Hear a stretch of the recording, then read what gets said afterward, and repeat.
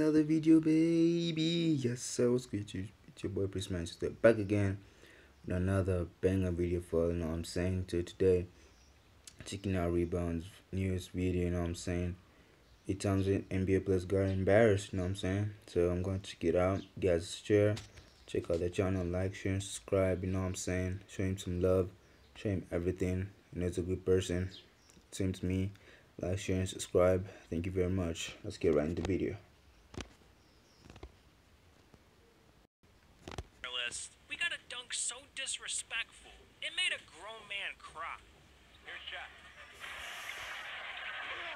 Against Dudley.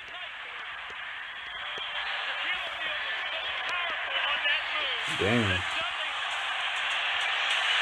Dudley could not even foul. Now that's disrespectful. But that's 7'1" Shaq. What's even more disrespectful is number 19. When 7'6" Yao Ming went up for a dunk on 5'9" Nate Robinson. Damn. Some said he didn't get it that time, and Grady bumps.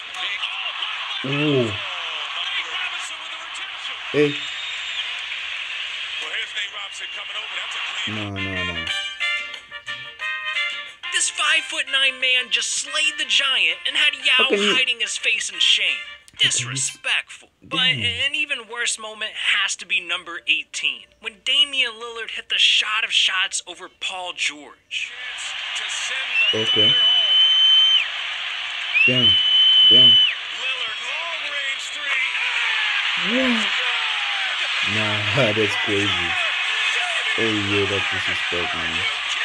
That was a playoff? Not only did Dame knock the Thunder out of the playoffs with a crazy deep contested three, but this man waved goodbye afterwards too. Damn, that's cold. Damn. Now, a crazy three isn't the only way to disrespect a player. That's sometimes one of the ways, the disrespect comes from what you say, like number 17. Pay attention to Ben Simmons and Yusuf Nurkic here. Hell no. Hey, Nurk, you talking a lot of shit, man.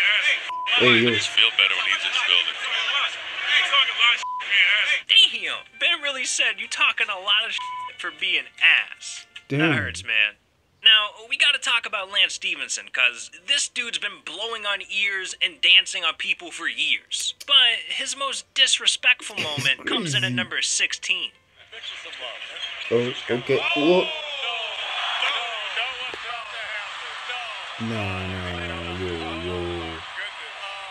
Yo, that's not What's even really legal. disrespectful about this clip is that Lance Stevenson doesn't actually cross Jeff Green over. He stepped on his shoe and made him fall. Lance Stevenson just played the entire arena acting like he did something. I want to see a real crossover. Thankfully, James Harden's got us covered with number 15. Okay. Surprised that it's gone this well, or did you think it was certain to work? Harden goes in. Oh, he stared at Wesley Johnson, and then he hits a three. Wow. He put him on the deck, and then he hesitated. That's crazy, man. Stared at him for a few seconds. Step back. My goodness. He's waiting for you to stand up.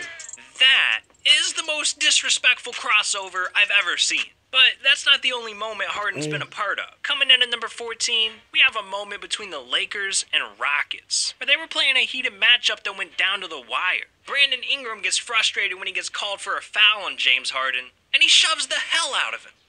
Before the gather, and he never put the ball back down. But that's not even the disrespectful part of this clip, because just a few seconds later,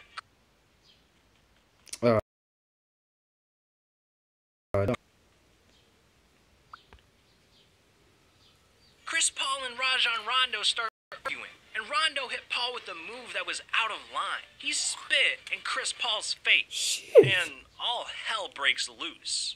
Paul punches a throw. Hey, yo. Punches. Ingram comes in. He's throwing punches. Damn. Security trying to separate. So are some of the teammates. There's going to be suspensions for this one. Hey, yo, man, that guy is going home, man. Hey, Ingram, yo. Carmelo Anthony still joined. Alonzo found pulling back. Rondo really spit on Chris Paul. And you want to know why Rondo did that? Because Chris didn't drop a like and subscribe to the channel. Yeah, that's right. If you all support the channel, then Rondo will pull up and spit on you too. And I know you don't want that. So what are you doing? But anyways, the only way you can make a fight more disrespectful is laughing at the guy who's trying to fight you, like J.R. Smith did with number 13. Rozier hit a tough shot. Baines and JR get hooked up. Okay. Oh, JR with a Shit. push. Uh-oh. Hey, yo. And now Marcus Smart. Hey. This Whoa. is preseason. Yo, chill. You know Marcus Smart was really mad, Yeah. man. You got JR over here laughing his ass off while he's getting chased around the court. That's tough. But that's not as bad as number 12, when LeBron James bullied a rookie. Yeah, pay attention to this guy right here. That is Frank Ntilikina. And he was in his rookie NBA season when LeBron decided to get disrespectful with them for literally no reason. Damn. LeBron is a clown, man. So you can't relax on the defense. Can't relax on the defense. Well, look at this. How about this? Ntilikina pushing him out of the way. And the crowd loves it. Now Canada Hey, gets yo. pushing. How do you What the expect a hell, bro? rookie? This dude's 19 years old. You're over here running into him, standing over him for no reason? Come on, man. But trust me, this is far from LeBron's most disrespectful play. Because we Okay. got number 11. When Bron dunked on a man so hard, it literally changed his entire legacy. They're 20 of 30 here tonight. Jason Terry Okay. defense. Making the one. Fast and affordable rides. Damn, these at the odds, tap of a bro. button. Bolt, the smartest way to move. Wade from behind takes it away. Oh. Chalmers. Oh, Hey. oh. And a technical foul called on Miami for the taunt. Man, it's crazy. Just watch as they lay it up there. Watch This one play literally defines Jason Terry. I mean, just listen to him talk about it. And then the worst thing about this is, every time I go, I'm in arenas or I'm at the grocery Right. store, little kids coming up to me, hey, aren't you Jason Terry? Yeah, that's me. Then why did LeBron dunk me? I'm like, come on, What? ask for autographs. That's the only thing people know about you. But not every play has to be this crazy to be disrespectful. Sometimes a player is just sensitive and they get offended easily. Just like number 10, featuring Robin Lopez. Minnesota picked up Jalen Noel and Nas Reed. Uh-oh. Just so. Oh my goodness! Take that, Robin Lopez! Wow, Jared Culver. Damn, number 42. Sick the jam, man.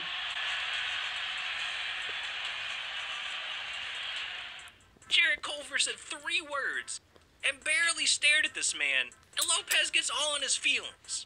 Damn. Ridiculous. But coming in at number 9, we gotta talk about how disrespectful Jared Dudley is. See, back in 2019, Dudley had some beef with Ben Simmons. Okay. And after hitting a 3 against Philly, Dudley was feeling himself and decided to disrespect not only Ben Simmons, but everyone watching the game as well.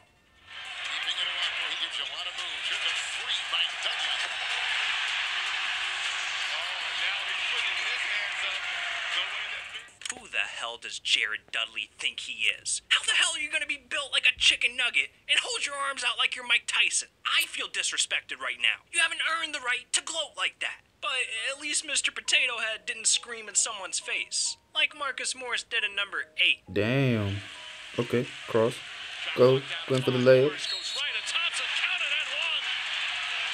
And Morris yells in the Hey. Thompson's face. You ain't nothing. A chance for the traditional three-point play. Tristan got a whiff of that Morris breath. Ugh. Damn. I'm surprised a fight didn't break out, like when Morris went out of his way to stand over Larry Nance Jr. in number 7. Hey, where you at? Where you at? James throws it up, ball knocked out of bounds. Last touch by Morris. What an outstanding. Yo, man, just busting. Yo, chill. Now separated. The play had kind of stopped. Damn. Started to walk away after knocking down Nance. Yo, He sent it relax. to him. Nance waited a bit, and then when he got up, shoved him from behind. Come on, man, that's messed up. But hey, at least Morris didn't straight up tackle Nance to the ground. 'Cause that's Damn. exactly what happened in number 6. Here come the Jazz. And the team hammers. Hey, yo. Gets up in disgust. Encouraging them. Does team just Damn, spy okay. Smith here? Man's going for the. I know he's frustrated at the non-call. Does this man not know what sport he's playing? You can't just run full force into a man Shit, and this guy the hell are you shoved thinking? him. Alright, now we've been looking at a lot of recent disrespectful moments, but for number 5, we gotta take a look at a classic. When Scottie Pippen completely humiliated one of the toughest guys the NBA has ever seen, Patrick Ewing. Oh. Damn, these were odd, man. Regardless.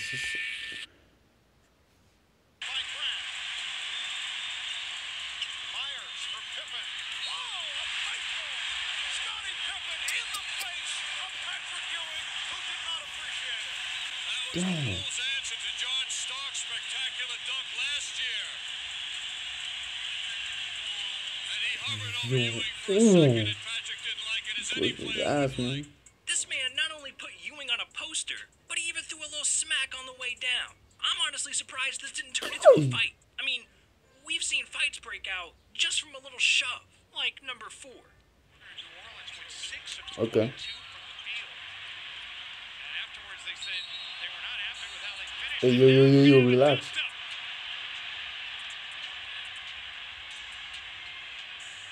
Spilled over temporarily into the front row.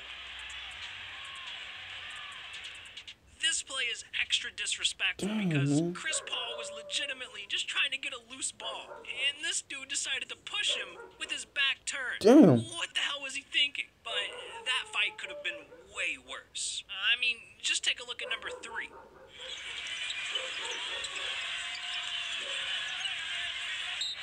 Whoa, wait, you know.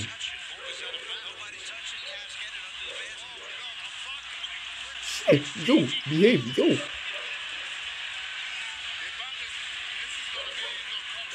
Damn. Yo. Whoa. Shit. I don't know what that man said to Ibaka, but clearly it was disrespectful.